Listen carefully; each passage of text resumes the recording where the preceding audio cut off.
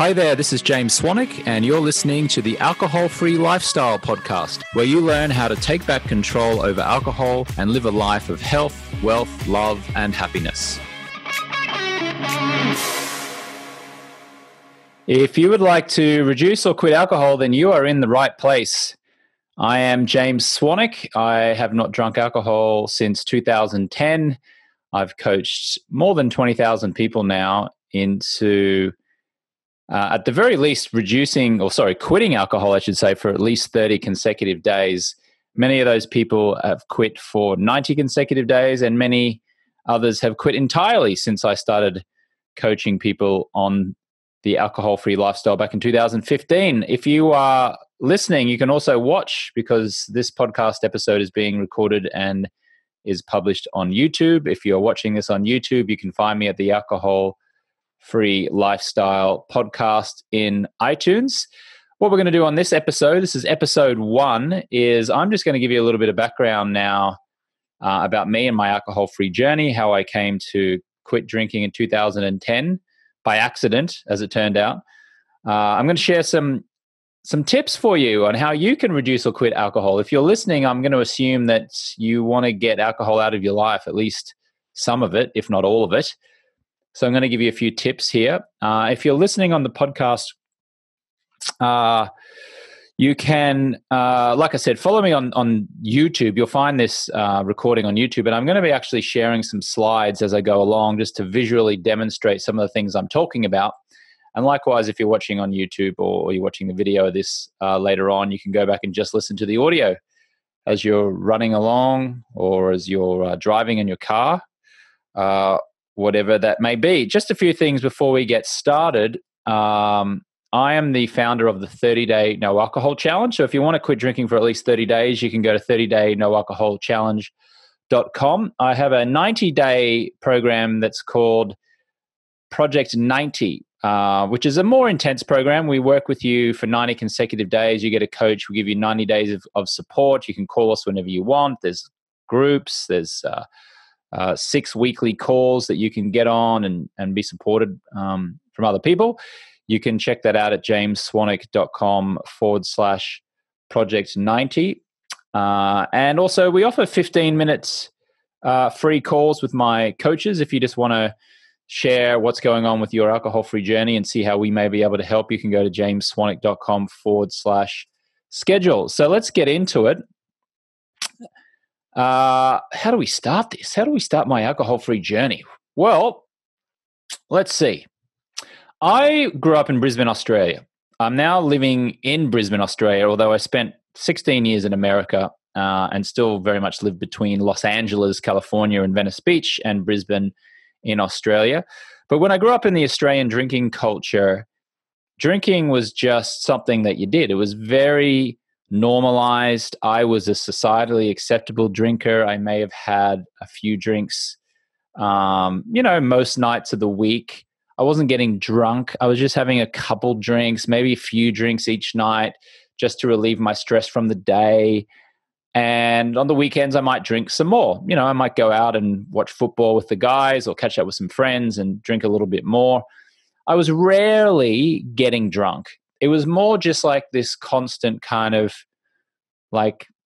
just drinking 2 or 3 drinks here or there. And I didn't think it was really affecting me up until my mid-30s. And then in my mid-30s, in fact, for the benefit of the people who are watching on the video, I'm just going to share my screen for a second, and I'm going to show you a before and after photo. So here we go.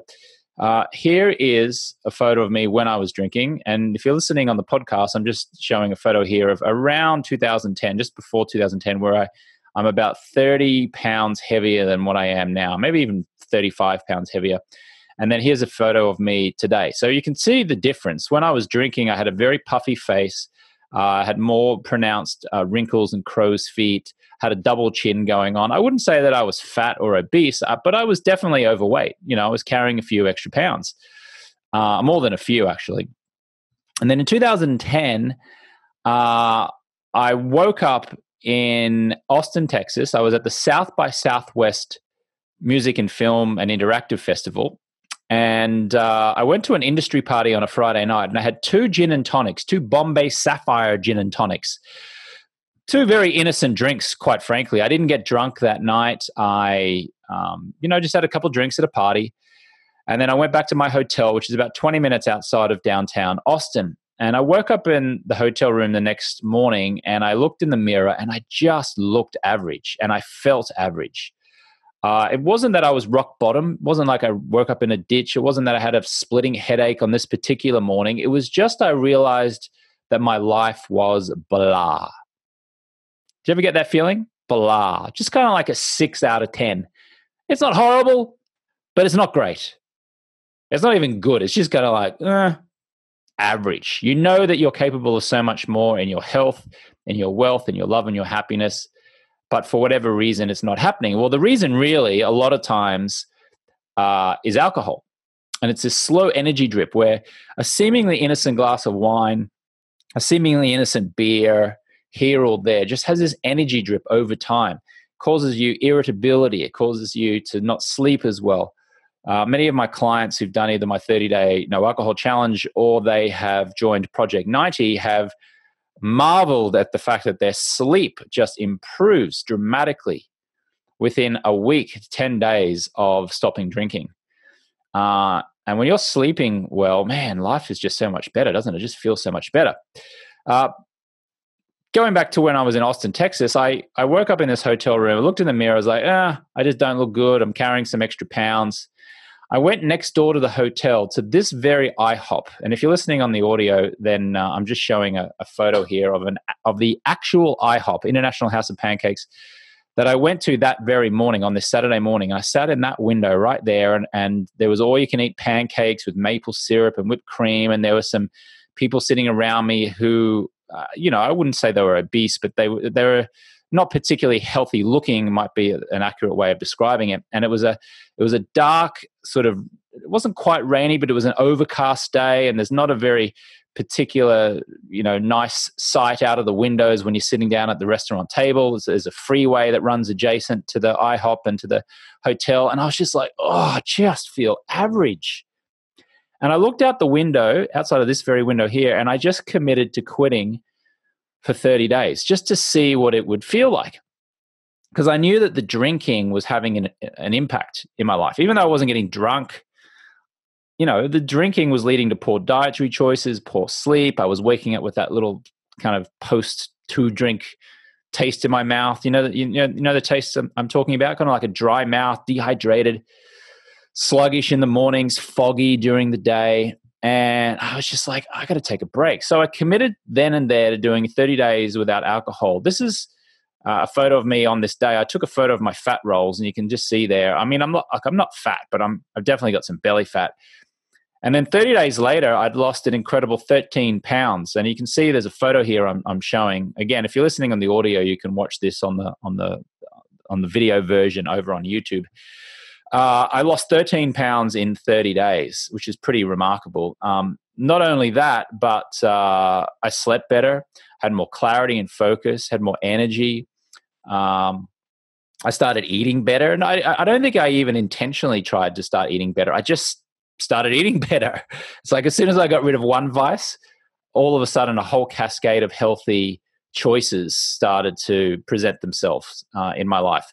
After a couple of months of being alcohol-free, feeling fantastic, I had an opportunity to audition to be a sports center anchor on ESPN. And for those who aren't really that big a sports enthusiasts, the television show Sports Center is kind of like the most iconic sports television news show in the world. It's on ESPN, renowned for being a sports leader in all of its broadcasting. I had never been a television presenter or an anchor before, but my friend certainly thought that I might be good for it, and had a friend who was an ESPN producer. And my friend said, hey, why don't you audition for ESPN? They're looking for an international anchor. Now, because I was alcohol-free at this time, because I had clarity and focus and energy, and because I had more confidence, I was growing in confidence by the day from being alcohol-free, I decided to just go for this job. I thought, I'm just going to go for it. And remarkably, somehow I got it.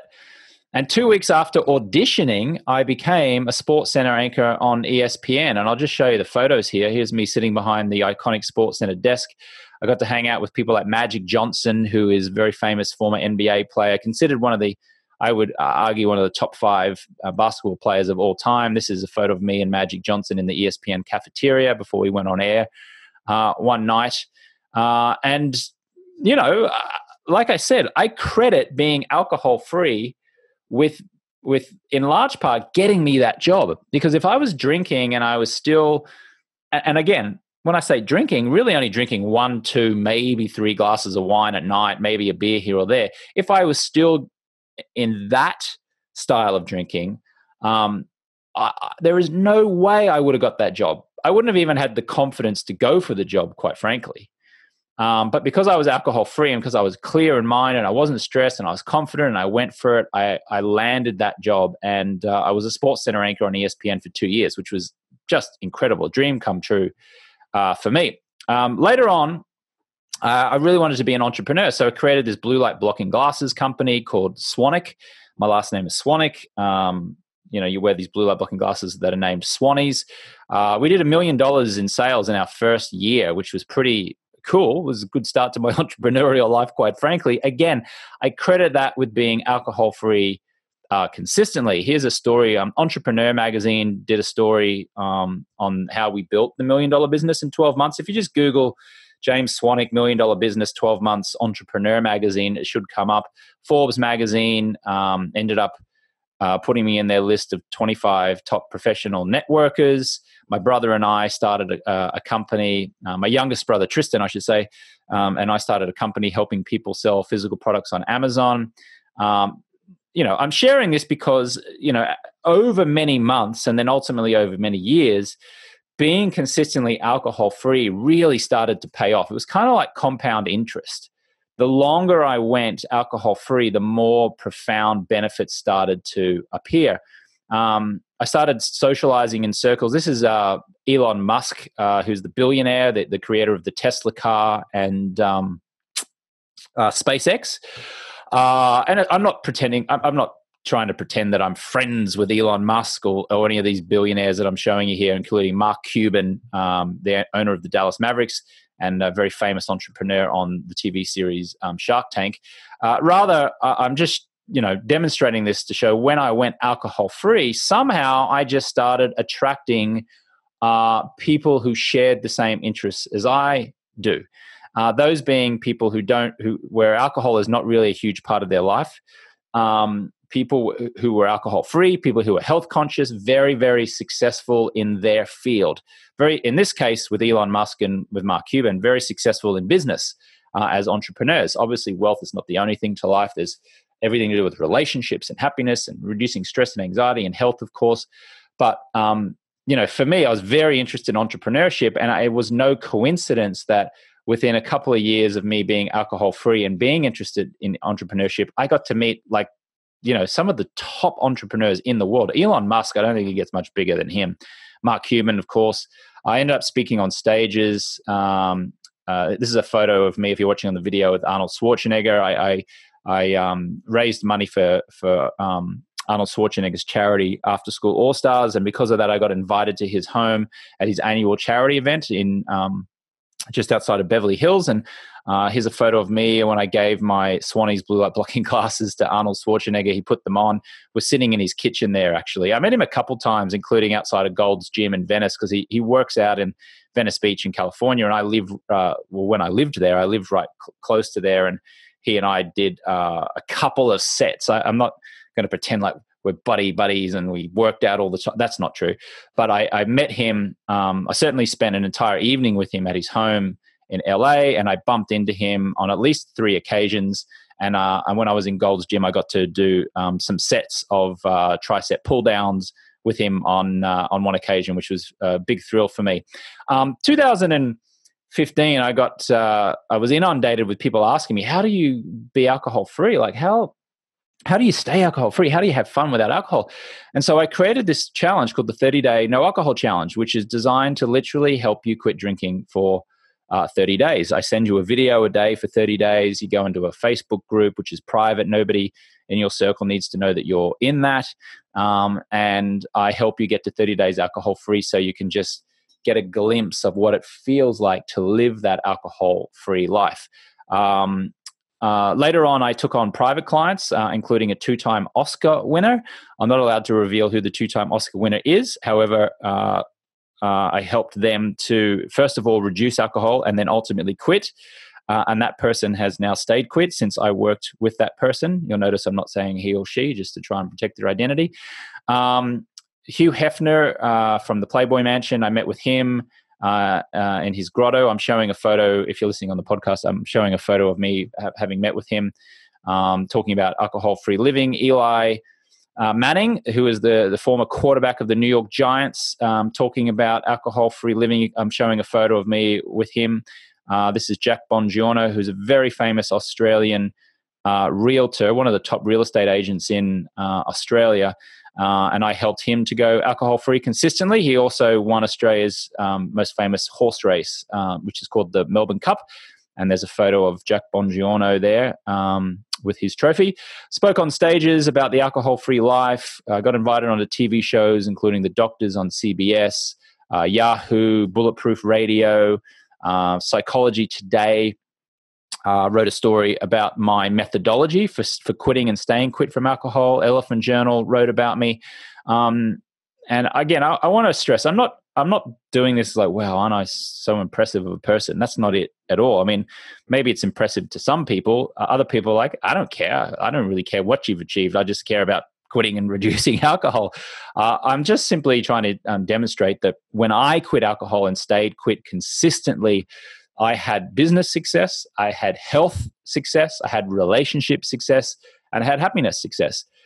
Success to me is the things that I'm showing you. Like success to me is meeting someone like Schwarzenegger and building a business and hanging out with people who I admire and getting the body that I always dreamed of getting. It doesn't mean that I'm like got a 6-pack abs or anything. It's just, I sleep the way nature intended me to sleep. I wake up feeling the way nature intended me to wake up. I've got the energy and clarity and focus that I think nature always intended. That's success for me. And so when I'm sharing these photos or sharing, it might seem like I'm name dropping here. I'm not doing so to impress you. I'm more doing to impress upon you that whatever your goals are, whatever lights you up, it is possible. In fact, I would argue that it becomes probable the moment you get this thing that we call alcohol out of the body. And I refer to alcohol as attractively packaged poison, which is what it is, attractively packaged poison. It is a poison, it is a toxin. We'll get to that in just a second. I'll just go back to the video here for the benefit of people watching on the video. Being alcohol-free helped me to achieve some of the things that I wanted to achieve in life. This is me on top of a New York apartment that I lived in for about 7 years on the Lower East Side. I got to travel. There's me at the Colosseum in Rome. There's the Burning Man Festival. This is in Scottsdale, Arizona. The Roman Baths in Bath in the UK. This is the top of Runyon Canyon in Los Angeles. Lifestyle, healthy, active life is what lights me up. Bit of surfing in Venice. This is a photo of me in Bali. This is on the Venice Boardwalk in Los Angeles. I got to be written about in the New York Times bestselling book Genius Foods by Max Lugavere, and was on his podcast. It's been great. It's been a wonderful journey. I haven't drunk since 2010, and we keep on, helping people, mostly via, the 30-day no alcohol challenge program, which is like a nice introduction to the alcohol-free lifestyle. And then, a higher level program, I guess you would say, or a more intense program which is named Project 90, which is kind of like, when you burn the bridges and you say, let's do this, or I'm in, or I'm ready to commit, that's kind of the program where you might go if you're entertaining the idea of wanting to not just quit, but to stay quit. Because a lot of people can quit, but staying quit is another challenge altogether. All right. I want to make sure I remind you that I am going to be giving you some tips here for reducing or quitting drinking before we get off this episode. But first of all, some famous people that you may not have known don't drink. Warren Buffett, the world's greatest investor, billionaire, says it's the weakest link that causes the problem.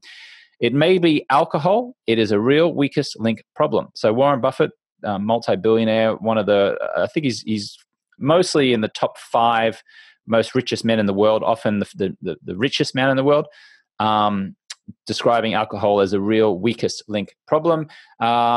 The actress, dancer, movie star, singer Jennifer Lopez does not drink. The businessman and entrepreneur Larry Ellison says, "I can't stand anything that clouds my mind. I have no problem with people drinking. If that's what they want to do, God bless them. That's their business. But I can't do those things." Natalie Portman, Hollywood actress, Oscar-winning actress, she doesn't drink. She said she experimented with alcohol in her college days, but now stands strong as a sober adult.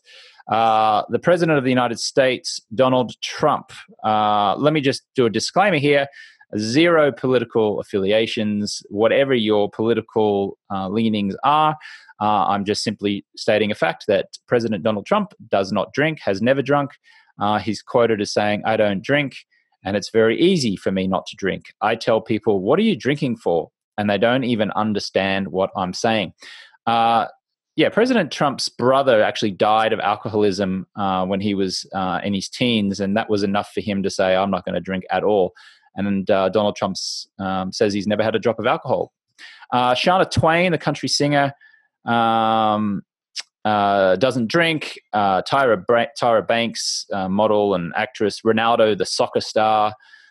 Kristen Davis, Hollywood actress. Now, again, you might not care for Hollywood stars. You might not care for famous people. You may not be easily impressed by those people. That's okay. But nevertheless, it's just something interesting to share that there are, seemingly successful people in their fields who are choosing to be alcohol-free, not just temporarily, but as a lifestyle. So just, something interesting as we go along here. Now, here is the truth. Okay, this is the truth as I believe it. You have been lied to about alcohol because society says that it's fun and cool and suave and we need it for connection and to create bonds and to create romance. And everyone in all marketing is always smiling, oh, here, let's toasting a bottle of champagne or toasting with the wine. And there are what I refer to as smiling assassins everywhere. And a smiling assassin is anyone who's offering you a drink with a big smile on their face. It could be your mother or your father or your husband or your wife or your friends or the barman or the waitress. And they're smiling and they go, "Hey, can I get you a drink? Would you like a drink?" And what the drink is actually doing is slowly killing you. It's slowly deteriorating your quality of life over a lot of time. It's true you may get a temporary feeling of joy and euphoria and a little buzz in that moment, but over the long term, it's really holding you back in life in many areas: health, wealth, love, and happiness. So these smiling assassins include the waiter or the waitress who greets you when you turn up to the restaurant. They say, "Hello, your table's not quite ready. Would you like to grab a drink at the bar?" And your server or your waiter will come over and grab you when it's ready. "Oh, okay, sure. Let me go over and have a glass of attractively packaged poison." And then, of course, you get to the table and the lovely waiter or the waitress comes over and says, "Can I get you started with some drinks?" with a big, lovely smile on their face. And they hand you the drinks menu. The inference being that this is fun, this is pleasurable, this is what everyone does. Everyone drinks attractively packaged poison. You're going to enjoy this. Wow, what an experience you're having here. Would you like a glass of my best and my favorite poor sleep tonight? Hey, would you like a glass of mediocrity? Hey, would you like a glass of I'm going to feel like crap in the morning? Oh, certainly. Of course, we all say, "Oh, yeah, I'll take the Pinot Noir. I'll have a white wine. I'll have the beer," etc., etc., etc. The friends who meet at the bar, they're all smiling and happy and so excited to see you. "It's great to see you. How are you?" And they're smiling. "Hey, can I get you a drink?" "Yeah, let me get you a drink." We go over to someone's house and the host wants to be a great host. So they say, "Let me get you a drink. Would you like a wine? Would you like a beer?" These smiling assassins are everywhere. And they're not trying to kill you, but they are killing you nonetheless. And this false marketing is everywhere. It's actually like a form of social control. There's marketing everywhere. You see photos of romance with a man and a woman toasting seductively a glass of wine. You've got Budweiser and Coors Lights commercials on the TV, especially in the Super Bowl, where it's a bunch of goofy guys having fun, toasting with their Bud Light or toasting with their Coors. And the subliminal messaging there is if you want to be part of the tribe and you want to be cool, you want to belong, then drink this attractively packaged poison that we call beer. I'm showing a photo of Leonardo DiCaprio on the slides here, holding up champagne with some fireworks going up behind him, and then a photo of Jay-Z, the rapper and entrepreneur, popping a bottle of champagne as if to imply celebration. Somewhere, some very clever marketer in time actually created this idea that that champagne equals celebration.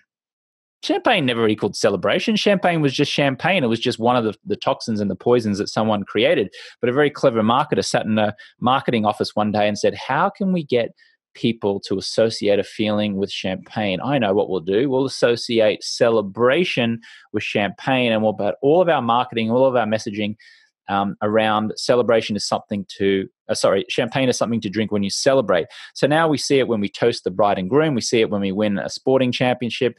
We see it when, people celebrate the birth of a child or birthday or an anniversary. It's always having a celebratory glass of champagne. I mean, is it really a celebration? Do you really need the champagne to celebrate, or can you just celebrate? Great question to ask yourself. The truth is, as I return to my screen sharing here, the truth is that alcohol is a poison. It's toxic to the body. It takes 7 to 10 days in most cases for the body to rid itself of all the toxins. Alcohol raises the risk of breast cancer in women. It lowers testosterone levels in men. It can cause erectile dysfunction in men, sexual dysfunction in partners. It kills your brain cells. It restricts your brain growth. It leads to a leaky gut. It causes you to gain weight. It gives you a fatty liver, an underperforming kidney, high blood pressure. It's full of dead calories. 1 pint of beer is the same as eating a slice of pizza or a donut or an ice cream or a candy or a packet of chips. While it's true, it may help you to fall asleep because you get sleepy from the toxins. The quality of your sleep is severely compromised. You wake up feeling tired and irritable. Even if you've got 7 or 8 hours sleep in duration, the quality of that sleep is severely compromised because of the alcohol. Alcohol also dehydrates your body's largest organ, which is your skin. There's a before and after photo I'm showing here on the slides of a man who doesn't drink, a man who does drink. They did a study in the UK which demonstrated that people who drink alcohol have 33% more visible wrinkles and crow's feet on their skin. So I always say to people, if you want to reduce wrinkles, you want to reduce signs of aging, you don't need to buy fancy Neutrogena or whatever moisturizers that are out there with these beautiful salts and moistures from far off seas and lands and all this kind of marketing gimmickry or gimmicks. You just need to quit drinking and drink lots of water, and your skin will just look beautiful overnight. If you are carrying a few extra pounds, let's call it a beer gut, or if you're a woman and you've got that nasty that irritable shoulder fat around your bra or even around your hips, the quickest way to get rid of that, in my experience, has been just give up the alcohol. Stop drinking all those dead calories. So I hope this is helping so far, just to open your eyes a little bit. One big lesson you might get out of this is that really it's not so much your fault that you're finding it so challenging to reduce or quit drinking, because all of society is in on this social control where everyone's smiling at you all the time, and unconsciously and consciously demonstrating that, or having you believe that alcohol is fun and cool and sexy and great and something that everyone does and creates connection. And so, think of it this way. It's not really your fault, because since you were a child, you've been seeing your parents and adults drinking and enjoying it. Then there's this rite of passage on your 18th birthday party or 21st where you start to drink a little more. And then the smiling assassins come at you from all angles. They're all smiling as they offer you this alcohol. And so, if you've lived most of your adult life thinking that alcohol was just something that you do, then of course it's going to feel challenging later on in life when you're ready to reduce or quit. You're going to find it challenging to reduce or quit. Unless you have the right methodology, of course, unless you have the right blueprint. And I'll talk a little bit about what my experience has shown to be an effective blueprint later on. Just a little hint, it includes accountability, it includes community, and a few other things. Willpower, by the way, is the worst and the most ineffective way to reduce or quit drinking. If you're trying to white knuckle it all the time, it is completely ineffective. All of the studies show that. My experience of coaching 20,000 plus people now has certainly demonstrated that. If you're trying to do this on your own, statistically speaking, you will fail. not saying that you will fail. Statistically speaking, the odds are stacked against you.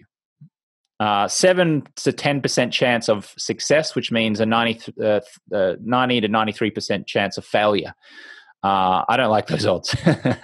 All right, let's do a little tips here. Some little tips rather about quitting drinking.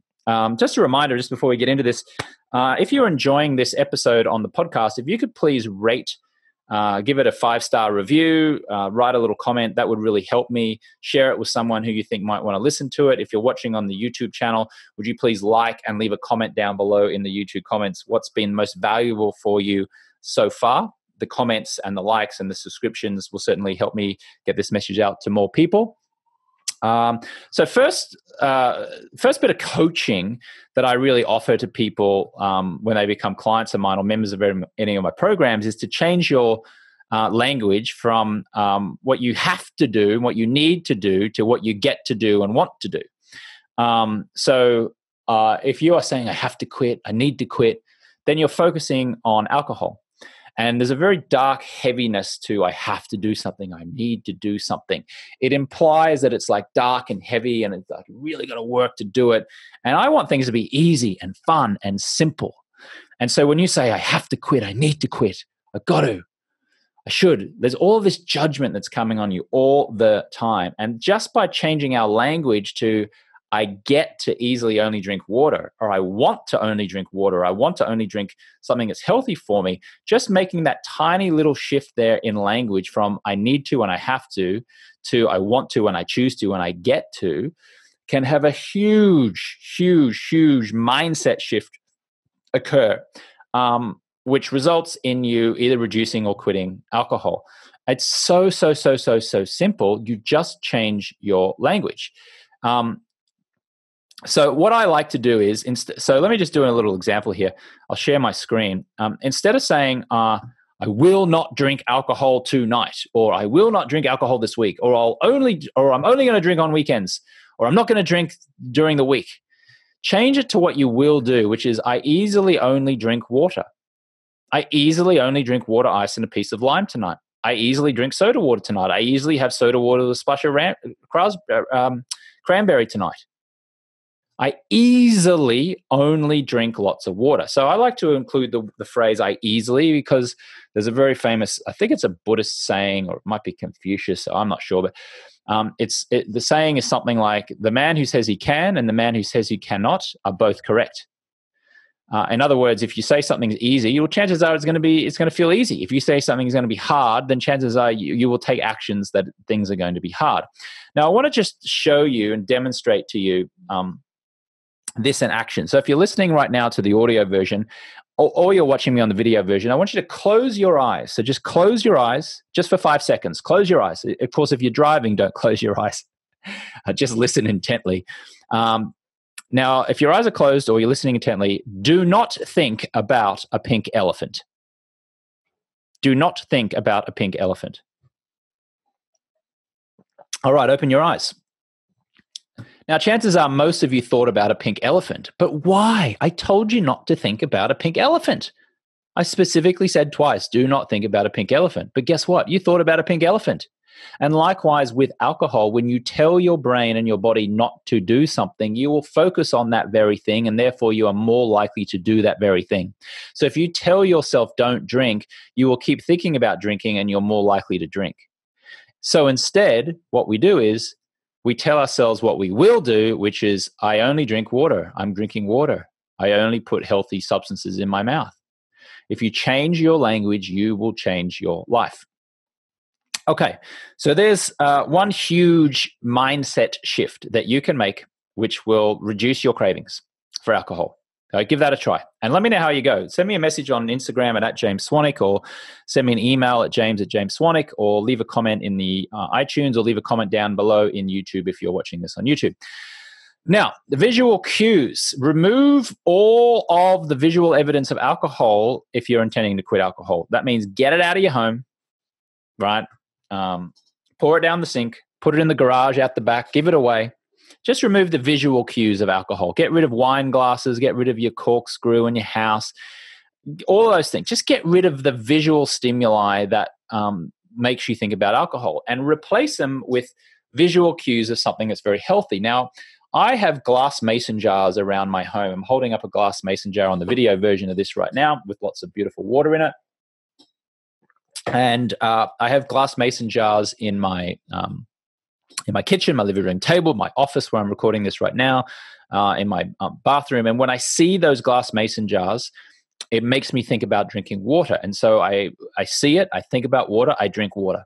The more water I drink, the more the toxins of the alcohol are flushed out, the more I'm refreshing my body, the more I'm putting beautiful water into my skin, the more that my wrinkles and flakiness on my skin are decreasing. And I'm seeing those visual cues of a glass mason jar and water. Now, you don't need to do glass mason jars. You can have bottles of water around your home if you like. I also like to buy myself a bouquet of flowers very often and put the flowers on the kitchen table, on the bench. I know many people consider me to be kind of like a masculine man, maybe like alpha male-esque at times.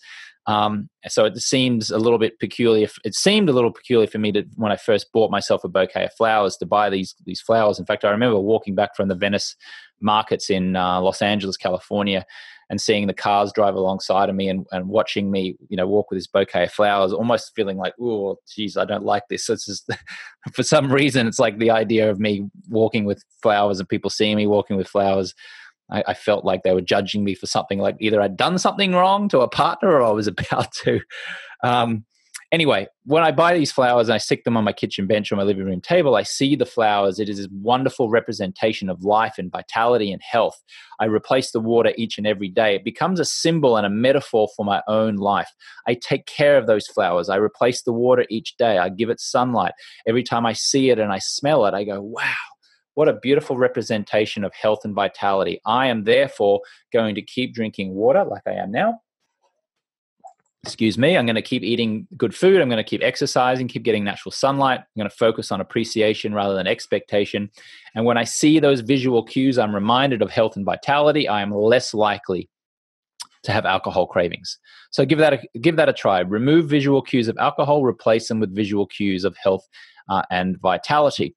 Now, let's talk about how you socialize without drinking. A lot of people say, oh, my friends will judge me. How do I do business deals? How do I go over to friends' dinner parties? What are my friends going to say? They're going to think I'm an alcoholic. And a lot of people fear the judgment that they will get from friends or society if they're not drinking. I totally get it. Here's why you feel that way.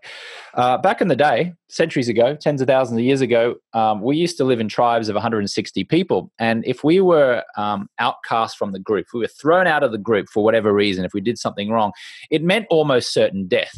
It meant like a rival tribesman might kill you, a bear or a wolf might eat you. If you're on your own, you're really in trouble. So there was safety in numbers and there was safety in the tribe. We still have that unconscious fear in our minds that we're going to be ostracized from our tribe.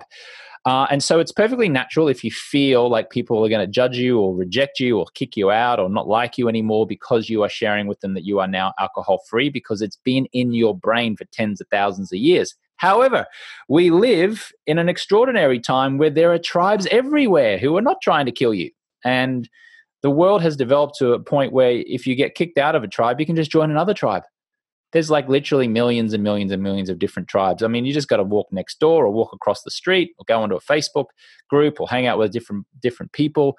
Like, there is no real fear anymore of death by bear or wolf or being alone. There are tribes and groups everywhere. And quite frankly, you're listening to this alcohol-free lifestyle podcast right now, or you're watching it on YouTube, and now you're joining a community. You're joining a community of other people who are listening, who are intent on living alcohol-free lifestyles, and that means having power over alcohol. You're already just joined a new tribe. Congratulations. And people who certainly enroll in my 30-day no alcohol challenge or the Project 90 program, you get to meet other people and connect with other people and do fun things with other people. Welcome to the new tribe. Welcome to another tribe. We're here with open arms. I'm just going to share my screen again here for the benefit of people watching visually. Influencing or communicating with people really comes down to only 7% of what you say and 93% of how you say it. I'll say that again. It only really matters 7% of the words that come out of your mouth. What really matters is the way the words come out of your mouth. Okay, so 7% what you say, 93% body language. So, how you tell people that you are not drinking, how you respond to their questions about you not drinking is far more important than what you actually say. I'll give you two scenarios here. Scenario one is you go to a dinner party, you arrive, they say, hey James, hey Tina, how you doing? Oh, I'm great, thanks. Hey, can I get you a drink? What would you like? First scenario where you're embarrassed and shy and awkward about your drinking, you might respond like this. Oh, yeah, no, can I get a soda water? Your host says, what do you mean? Have a wine. What's going on? Oh, no, I shouldn't drink at the moment. I've taken a break. I'm doing this crazy 90-day thing of not drinking from this weird Australian guy called James Swanwick, and I'm on day 75. I've only got like 15 days to go, and then I can have a drink. And then your host says, oh, go on, just have one. You'll be fine. It's my birthday. We're celebrating. Oh, yeah, no, I shouldn't. And so forth and so forth, right? So the way that you have communicated to your host and to yourself is that you are currently in a prison. And you are depriving your host of fun by you choosing to be in this prison, and you are depriving yourself of fun by choosing to be in this alcohol-free prison. But that is what we are trying to escape here. The idea is not that you feel like every day that you're alcohol-free, like you're depriving yourself of something fun. It's you're giving yourself a gift. And if you are counting the days, if you join my 90-day program and you're on day 85 and you're like, I can't wait to get to day 90 where I can celebrate with the drink, then you haven't got it and I failed you. Because celebration is not the alcohol. Celebration is a consistent, beautiful, alcohol-free life where nothing is holding you back, or at least alcohol is not holding you back. Okay, so let me give you scenario two. You're walking to this dinner party. Someone says to you, hey, can I get you a drink? And you say, oh, yeah, I'd love a soda water. That'd be great. And your host says, soda water? What are you talking about? It's like, yeah, I'm alcohol-free at the moment. I'm just giving it a try. It's pretty awesome. I'm feeling good. I'd love a soda water. Your friend says, what? It's my birthday. We're celebrating. Go on, just have one. You say, oh, yeah, I'd love it. I'll have one big, massive bottle of soda water and I will swing from the rafters tonight. I will drink you under the table with my soda water, my friend. And you make a little joke about it. You smile, you smirk. You're so confident. You don't care. You're like, yeah, go ahead. Drink up. I'm going to be having the most fun, though. I challenge you. I promise you, I'm going to be the most fun. And just have a little bit of fun with it. And when you demonstrate to your host that you are capable and you are having fun without alcohol, then it's dropped. Nobody cares because your host doesn't really want you to drink. Your host just wants you to have fun. And if you can associate being alcohol-free as having fun, then your host is going to be thrilled and you are going to be thrilled. Okay, so remember, it doesn't matter what you say. It only matters how you say it. If you really want to come up with some excuses as to why you're not drinking, you can just say things like, I've got to get up early in the morning. I'm the designated driver. I'm taking a break from alcohol for a while. I'm not drinking tonight. I'm good with water for now, thanks. But look, just make a joke of it. Make it light. I'm going to get drunk on this water tonight. Look out, I'm going to go crazy on this soda water tonight. Again, if people see that you're having fun being alcohol-free, that is all that matters. Let's move on to another point here, okay? And this is really important. You don't want alcohol to relieve you of your stress and your anxiety or to have fun. You just want to be relieved of your stress and anxiety and to have fun. But your mind, by association, has convinced you and tricked you into believing that alcohol equals stress relief and equals fun. It doesn't. It equals a life of mediocrity. It equals a life of fat, poor sleep, broken relationships, unrealized dreams, mediocrity, and so forth and so forth. So you don't really want to drink to feel better. You just want to feel better. And you can do that 1,000,001 different ways that do not involve attractively packaged poison. Remember, change your state. When you feel like you want to drink and you're stressed and you're anxious and you're wanting to celebrate, you don't really want to drink to relieve yourself of stress and to celebrate. You just want to feel better. You can do that many different ways, 1,000,001 different ways, in fact, including just very simply exercise, jumping up and down, walking around the block, taking your shoes off, putting your bare feet on the grass, going out in the sunlight. Often I get stressed at work. I feel a little bit of stress at work. I'll just get up, walk downstairs, walk outside and walk around the block for 5 minutes, come back inside. It's amazing how much better I feel. You can do breathing, you can do meditation. Just breathing changes your physiology. You could just literally change your breathing, like breathe in for like 3 or 4 seconds and hold for 3 or 4 seconds. Breathe out for 3 or 4 seconds. Do that for 30 seconds, not even a minute, and see how your whole body and your whole mindset changes. Your cravings for alcohol can drop as quickly as that. What could you drink instead of alcohol? The answer really is anything else. Some of my members in Project 90 seem to enjoy soda water with a splash of cranberry and 2 lime slices. I've had other Project 90 members say that sparkling water with lemon and ice is nice. One of my Project 90 members, actually, a guy named John Keltner, he joined in December 2018. His intention was to quit drinking for 90 days. When I'm recording this now, he still hasn't drunk. So he's coming up, at least as we're recording this now, he's coming up about 18 months alcohol-free. He jokingly refers to himself as the soda cran man.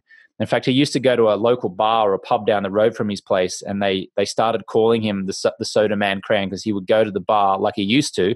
He used to go there and order a drink, an alcoholic drink, but then after a while they got so used to him ordering soda and cranberry that they started nicknaming him the soda cran man, and now he's the soda cran man.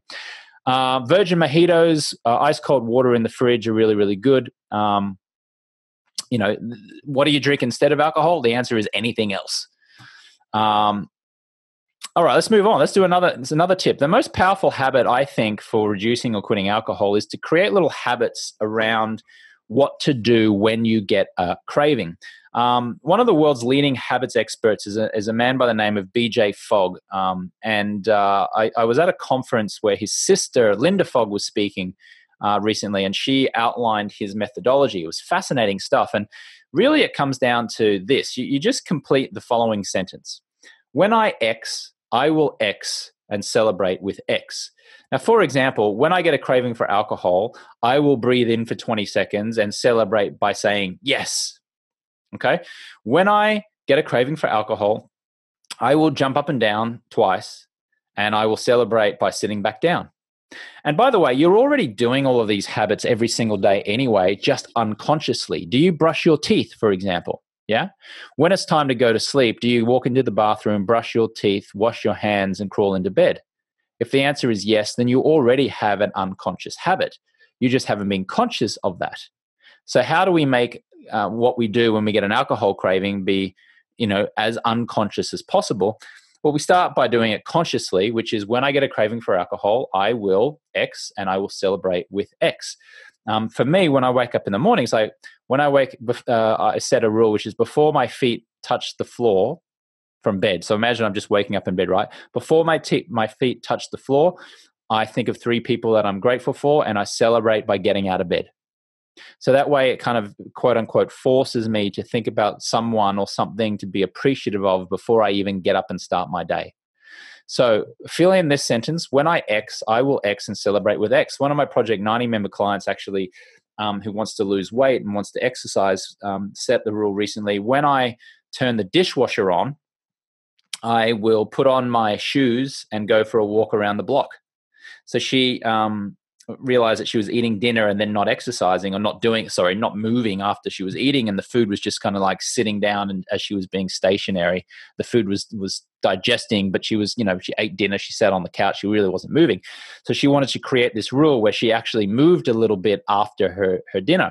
So for her, it wasn't like after dinner I'll go for a walk. For her, it was very specific. It was when I turn the dishwasher on, after dinner, after she's cleaned up after dinner, she puts her shoes on and she walks outside and she goes for a walk. So how can you use that powerful habit of when I X, I will X and celebrate with X in your own life to do what you do when you get an alcohol craving? Give that a try. All right, let's go across some ineffective methods here, some really ineffective methods for you quitting drinking. And you may have tried these over time. You may still be trying them now. It may have caused you to be frustrated that you cannot reduce drinking. Maybe you've stopped for a while, then you've started again. You've quit for a while, you started again. I get it. It's a challenging, frustrating process. Here is what in my experience, is grossly ineffective. These are ineffective ways for quitting drinking. AA, Alcoholics Anonymous, completely ineffective.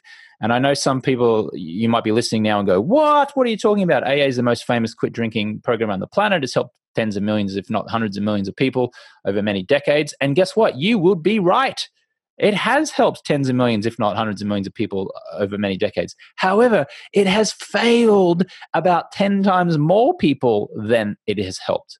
In fact, if you Google AA actual success rate, you will be shocked and frightened and astounded to see that AA's probable actual success rate is close to about 7%, which means it does not work or is ineffective for 93% of people.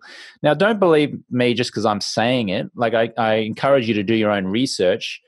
Start by Googling AA actual success rate. But going to AA is grossly ineffective. I'll tell you, in my opinion, I'll tell you why I think that to be the case. Because it keeps you in shame. It's dark and depressing. You have to admit that you don't have a control over this affliction. You have to surrender to a higher power. And it's very judgmental and beats you down and gets you, identifying as like a victim. And I'm not all about that. Right? I'm about fun and aspirational, at least as fun as quitting drinking can be.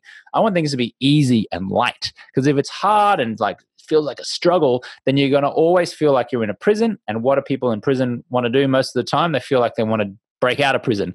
And so you'll be feeling like you want to break out of prison and have a damn drink. A lot of people who come to Project 90 tell me that, when they left AA, they went home and it made them want to have more of a drink. It was so depressing and dark for people. So AA has been proven, statistically speaking, to be completely ineffective.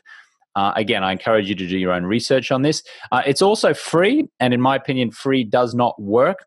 When something is free, you don't seem to pay attention. Your energy and your focus goes where your money goes. And because AA is free, therefore you don't value it as much. And why would you value it as much anyway? Because statistically speaking, it's very ineffective. If we go, I'm just going to share my screen again. Here we go. If we look at inpatient or outpatient treatment centers, again, completely ineffective. Passages in Malibu in California is $120,000 for a 30-day stay, if you can believe it. $120,000 for a 30-day stay, and again, completely ineffective. Again, do your own research. Trying to do it on your own is also completely ineffective. Let me just share my screen one more time. Yeah, trying to do it on your own. Look, running really enthusiastically in the wrong direction is just stupid. And so if you're really motivated and you're feeling great and you're trying to do this on your own without coaching, without someone showing you the way, without a blueprint, you're just running in the wrong direction. All the studies show that, willpower, being a lone wolf, motivating yourself to do this on your own is going to be ineffective. Doing it within a community of like-minded people with a coach, so you have a blueprint and a roadmap, is effective. Doing it on your own, I would offer you, don't try that. Stop doing that. If you've been trying to do it on your own and you've been doing stop, start, and you're still here and you're still trying to figure this out, don't do that anymore. It's kind of like if you're in the gym and you're lifting a weight and you feel a pain and you know the pain is don't push through the pain. Just don't do it again. Change it up. Try something different. Okay, so if we go back here let me just share my screen for those on the video as well. Motivation, like I said before, motivation on its own doesn't work. Running enthusiastically in the wrong direction is stupid. And then lastly, moderation. At least you've gone at least 90 consecutive days alcohol-free. Doing it on moderating is not going to get it done. Now, my 30-day no alcohol challenge, that will get you a glimpse into the alcohol-free lifestyle, certainly, and that will help you get to 30 days alcohol-free. In my experience, the only time that you can successfully get to do moderation is after you've done 90 consecutive days first. Now, in my Project 90 program, a lot of the clients Well, firstly, we have almost 100% success rate of getting people to 90 consecutive days on no more than their third attempt. 87% of people get there on their first attempt using my methodology. The people, once they get, the clients, once they get to 90 days, most of them choose to remain alcohol free. Of the ones who've gone back to drinking, and the ones that I've stayed in contact with, certainly, they have only then have they done moderation. So their drinking has been severely and dramatically reduced. They no longer have alcohol be powerful over them. They hold the power. They're the ones who make the choices. Certainly, there have been studies that show that 67 days is how long it takes for a habit to change.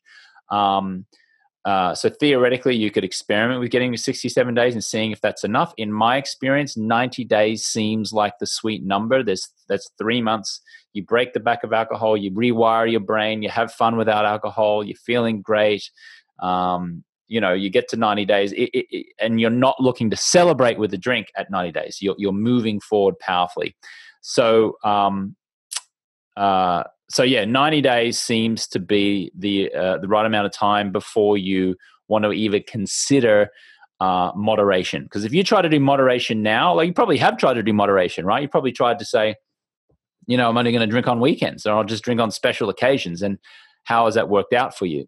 Chances are probably it hasn't, and you're still drinking more than what you would like to. In my experience of doing this, particularly around alcohol, because alcohol has so many toxins and poisons in it that's been keeping you addicted for so many years, if you can get to 90 consecutive days alcohol-free and rewire your brain and do it inside a community and with coaching and a mindset shift, at that point, you can then powerfully choose what you want your alcohol lifestyle to be from that point, without alcohol having control over you, without going back on the slippery slope, without you feeling powerless. Okay, so we talked about trying to do it on your own. We talked about motivation. Here's what in my experience, has been super, super effective. And in my experience, this has an 87% success rate. That's 87% success rate of people getting to 90 consecutive days alcohol-free on their first attempt. And that is, number one, coaching. Okay, when you have a coach, then you go faster. The coach identifies your blind spots. The coach shows you the way. The coach pulls you up. The coach is like, I know the way, follow me. I've done this before. It's so much quicker. It's so much more effective. It's so much easier. Michael Jordan, the 6-time NBA basketball champion, considered the greatest athlete of all times in many circles, had a fitness coach, a weights coach, a basketball coach, a mindset coach. Okay, if it's good enough for the world's best, then it should be good enough for all of us. Getting a coach will help you. Okay, accountability is number two. Number two, accountability. And if you're listening to this and you're close to a pen and paper, maybe write this down. Someone to hold you accountable. And this is not your wife or your husband or your friends. No, it's a group of like-minded people holding you accountable. When you say, I am going to be alcohol-free for the next 90 days, and you say it and you declare it to a group of like-minded people, and you are in integrity and we listen to you, you're accountable. We're holding you accountable. Not in a prison, we're going to punish you if you don't achieve this kind of way, but in a really supportive, aspiring way. Accountability is everything. Unfortunately, when you try to do it on your own, there's no accountability. You're accountable only to yourself. When you have your wife or husband trying to hold you accountable, they let you cut corners. Many times your husband or your wife is drinking and they're irritated at the fact that you're not drinking. How are they going to hold you accountable? So number two is accountability. Number three is community. It's so, so, so important that you have a community of like-minded people. That is why I don't do one-on-one coaching anymore, although I have done. I mentioned the 2-time Oscar winner previously. I don't do it because when it's one-on-one, it's just one person. There's no community. There's a very famous New York Times best-selling book called The Power of Habit by the author Charles C. Duhigg. And in it, he says that change becomes probable amongst a group of like-minded people. So you think about all the fitness, or some examples of fitness programs out there. There's F45, there's CrossFit, There's Orange Theory. These are some, American-based fitness programs out there. Why do people have so much success getting fit and healthy and losing weight inside of those fitness regimes? Because there's a community aspect of it. It's group working out. It's not just you going by yourself to the gym or trying to do push-ups at home. It's you actually doing it amongst a group of like-minded people. And the community can support you and hold you accountable and also coach you. Number 4 is to be super effective is to make this as easy as possible and as fun as possible. Now, as easy as possible, you want things to be easy, because if it feels hard, you're going to feel like you're in a prison and you're going to want to break out of the prison. But if it's easy, then it's simple and it's not depleting you of energy, and now you're feeling good and you're feeling energized.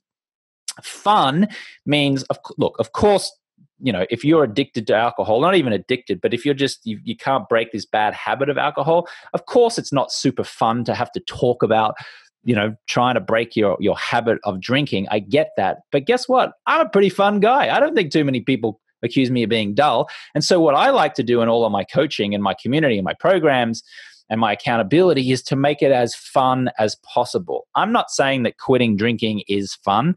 I'm saying that I make quitting drinking as fun as it can be. So you want it to be lighthearted. You want it to be a fun challenge. You want it to be something that you aspire to. But if you go to AA, let me tell you something. AA is not fun. I know, because I went to one meeting. I was like, this is horrendous.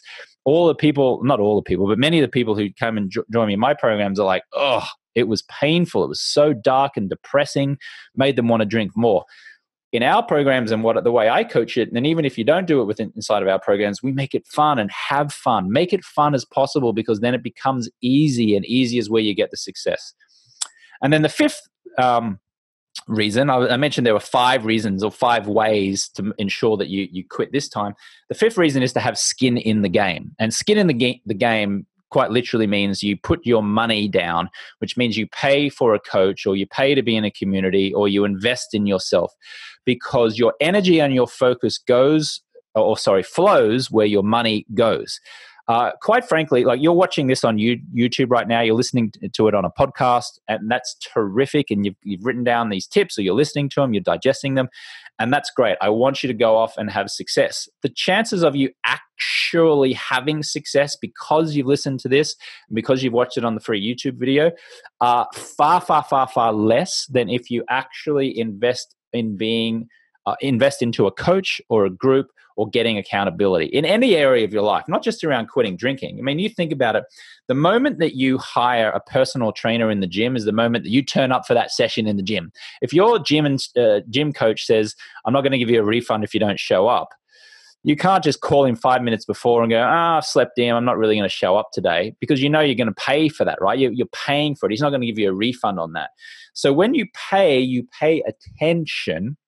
You're paying someone else's, like their coach's attention, to focus on you. You're buying your own focus. You're buying your own energy. You're finally saying, this time I'm going to do this the proper, proven way. So we'll go over those 5 bedrocks or pillars, if you like, which is the effective method, which has an 87% success rate of getting people to 90 days alcohol-free. Number 1 is coaching. You must have a coach. All the top leaders in the world have coaches. You must have accountability. That means a group of like-minded people holding you accountable. Community, which means like-minded people who are going through the same thing that you're going through and supporting you and encouraging you. Number 4, it must feel easy and must feel fun, at least as fun as quitting drinking can be. And then skin in the game, which means you pay to pay attention, you put your energy and your focus where you put your money, you're buying someone else's attention, and you're investing in yourself, which means you take it seriously, and this time you actually do it. So right now you're at a fork in the road, and you can keep doing it the way that you have been doing it, which is, motivation, willpower, trying to do it on your own, or you can try a way that, at least in my experience, has an 87% success rate of getting people to 90 consecutive days alcohol-free. If you would like to learn more about either of my programs, 30-Day No Alcohol Challenge is at 30daynoalcoholchallenge.com. You'll get a video sent to your inbox every day for 30 days. There's a Facebook group. It's a great first introduction into the alcohol-free world. If this is something that you're first attempting, that might be a good first baby step for you. Chances are it's not going to just completely destroy your reliance on alcohol. It will give you a great start. It'll give you a glimpse of the alcohol-free life. But again, like I mentioned before, all the studies show that about 67 days to break a habit. If you joined a 90-day program, whether it was mine or someone else's, that's really going to give you a much greater chance at overcoming the power that alcohol has had in your life. Now, you don't have to quit forever. You don't have to want to quit forever in order to do a 90-day program. You just got to commit to doing 90 consecutive days, because when you do that, at 90 days, you can either choose to keep going alcohol-free, or you can choose to do moderation, have a drink on occasion if you choose. The bottom line is that you won't feel like you need to have a drink. You won't feel compelled to have a drink. The alcohol won't be like giving you this craving for the drink. You get to powerfully choose on your own. If you'd like to explore the 90-day program, you can certainly go to jamesswanwick.com/schedule. That's where you can book a little 15-minute call with one of my coaches. It's like a strategy session. There's nothing to buy on that call. I want to stress that. Okay, there's nothing to buy on that call. It's just to share with our coach what is going on with your drinking. And if you want to get clarity, hey, is the 30-day a good choice for me? Is the 90-day a good choice for me? Then certainly you can book a 15-minute call, and one of my coaches who are certified and have been coached and trained by me, and some of whom are actually past members of both of my programs. If you just want to talk to someone about your drinking, then you can book one of those strategy calls. You go to jamesswanwick.com/schedule. Few other things just before we go. This has been a fun little first introductory episode here of the show. And if you're listening or watching on YouTube, could you leave a comment down below? And if you are listening on the audio, would you please be so I would be so grateful if you would give it a ranking out of in the stars in the iTunes or in the podcast app. You can go and you can rate. You can go on your desktop and you can write a review.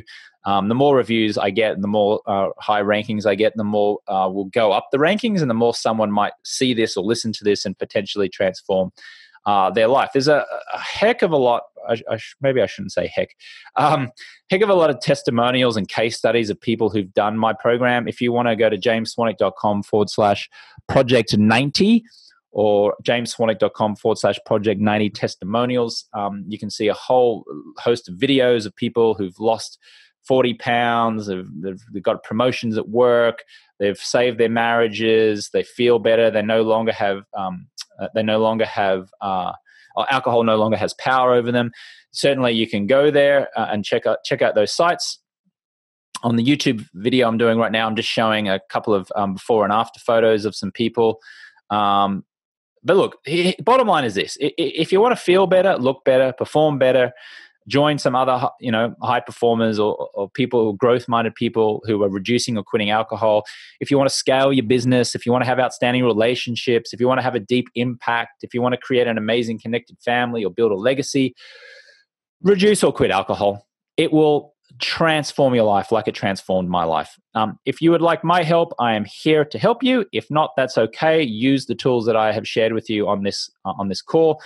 In the outro of this episode, I'll just remind you, I'll repeat some of those ways where you can get in touch with me. There's a bunch of free stuff I've got online. My YouTube channel is James Swanwick. There's a free guide that you can download and read as a PDF, which kind of outlines what I've just verbally presented on this call. You can go to jamesswanwick.com/guide. I have a book. I better make sure that I get the URL right of the book, right? jamesswanwick.com. Is it free book or is it book? Let's have a look. Free book. I wrote a book. It's named The 30-Day No Alcohol Challenge. If you like to hold something in your hand, the book is free. I just ask that you pay the shipping, obviously, so I don't have to cover that. I think depending on where you are, it might end up at like $7.95, depending on where the shipping is. Let me just try and get the right domain. I always get this wrong. It must be actually, you know what it is? It's 30daynoalcoholchallenge.com/book. I got that wrong or I got that right, depending on how you look at it. Yeah, 30daynoalcoholchallenge.com james.com/book is where you can get a hard copy of my book. And if you're watching on the YouTube video, there's a bunch of free resources down in the description down below as well. Listen, if you have any questions you want to ask me in the YouTube comments. Get an email to me, james@jamesswanwick.com. Instagram me. There's a Facebook group that I have, which you can join, a public free Facebook group, which is called You Are Not an Alcoholic. You can go onto Facebook and join there and ask me the question there. Lots of ways to get a hold of me. If you want to ask a question, I would love to help. You can send me an Instagram message and I'll reply via audio. I am here to help you. I love this stuff. I haven't quit since 2010, and I'm here to serve and support you. If you have some specific episodes that you would like me to talk about in the future, please do let me know. Don't be a stranger. Reach out to me. I love hearing from people. I love hearing success stories. I love hearing, quite frankly, if people are struggling, because it means that I'm able to help them. I think that's it. I am going to go and get a big glass of water or continue drinking my water out of my mason jar. Thank you so much for listening. Would love your feedback. Please leave a review. Please download any stuff that you think might help you. And I will look forward to catching you on the next one. Thank you so much for listening. I have some free stuff for you. If you go to jamesswanwick.com/guide, I will send you my formula for reducing or quitting alcohol. If you'd like to watch the video versions of these episodes, then you can watch them at my YouTube channel, which is @JamesSwanwick. If you'd like to send me a direct message on Instagram, you can do so @JamesSwanwick. If you would like to try a 3-day challenge, a free 3-day challenge, you can go to jamesswanwick.com/3-day challenge. If you would like to try the 30-day no alcohol challenge, you can go to 30-day no alcohol challenge. If you would like to schedule a 15-minute exploratory call with one of my coaches to see how we may be able to help you in your alcohol-free journey, you can go to jamesswanwick.com/schedule. And my request is, if indeed you enjoyed this episode or you have enjoyed the podcast, would you please go ahead and rate the show in iTunes, and would you please write a review? A review might just be a sentence saying, great listen, hey, this was fantastic. Oh, I really enjoyed this. Whenever you give a rating, whenever you write a review, it surges our podcast up in the rankings, enabling more people to see it and hear it, and potentially inspiring someone out there to reduce or quit alcohol and potentially transform their life. So yes, while it does help me to get ratings and to get reviews, you will actually be directly contributing to helping someone's life by having them discover this podcast. So if you are open to inspiring others and to helping me in the process, would you please go ahead and give this episode a ranking, and would you please write a review? Thank you so much for listening, and I will catch you on the next one.